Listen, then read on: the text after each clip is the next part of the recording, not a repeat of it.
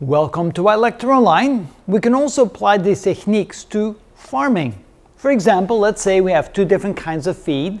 Feed 1 provides 60% fat and 40% protein, and feed 2 provides 50% fat and 50% protein.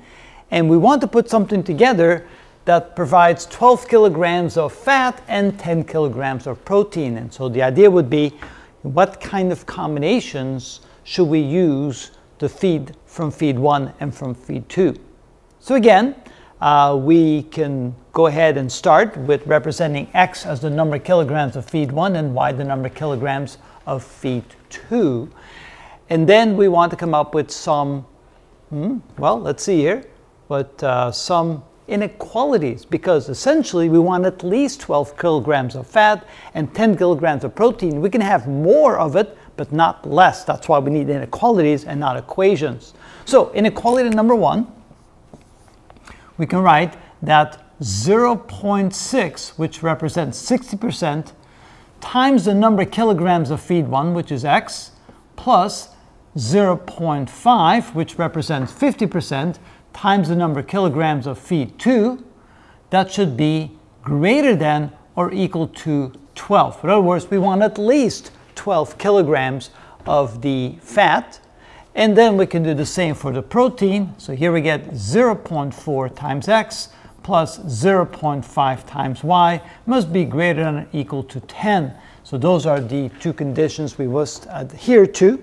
And of course we can have negative quantities, so we have a restriction that X must be greater than or equal to 0 and Y must be greater than or equal to 0. So we can label this as inequality number 3 and inequality number 4. That leaves us with 4 inequalities. So in order to graph them, we're going to turn those two in equations. So for inequality number 1, we end up with 0.6x plus 0.5y is equal to 12, because we want to look for the boundary. Again, we're going to hit a solid line because of the equal symbols.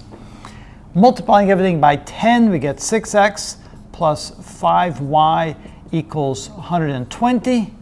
Move the 6x across, 5y minus 6x equals, let me clean that up here. That's not quite right.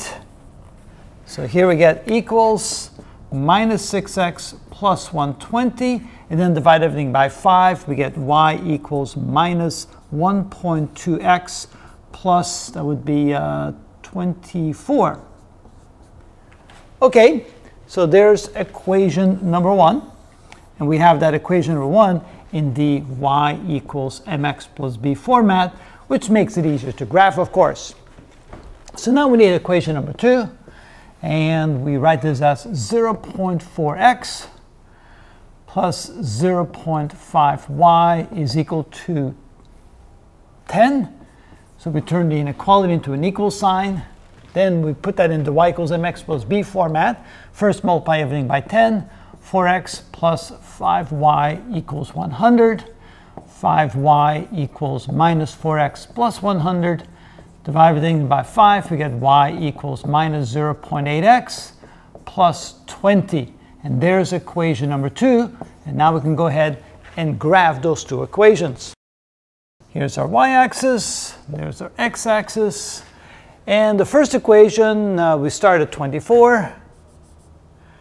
And it slopes down at minus 1.2.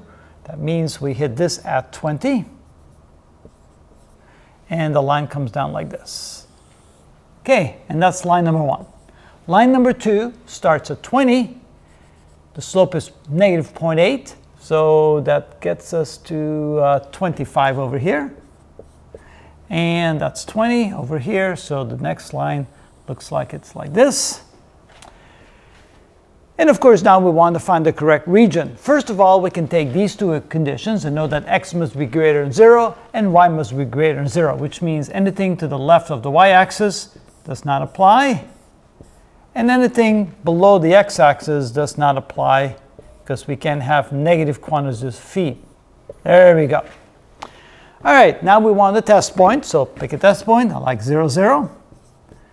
And we're going to put that into the two inequalities, 1 and 2. For 1, put in 0 plus 0, is that greater than 12? 0 plus 0, is that greater than or equal to 12, question mark.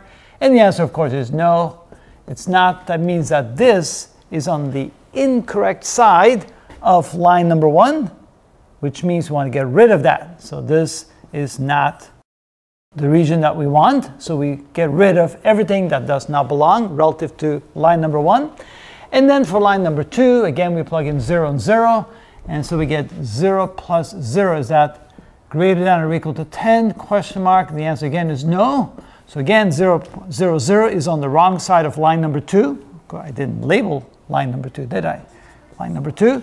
So that means that this side is the undesired side. So we get rid of that. Which means that this here is the region that we want. Yes, that's the correct region. So it's between the y-axis, the x-axis over here, and then bounded by the 2 lines being on this side of it. And so we can produce the quantity of feed that we want. If we are anywhere in this region, we'll get enough feed with fat and protein in it as required. And that is how it's done.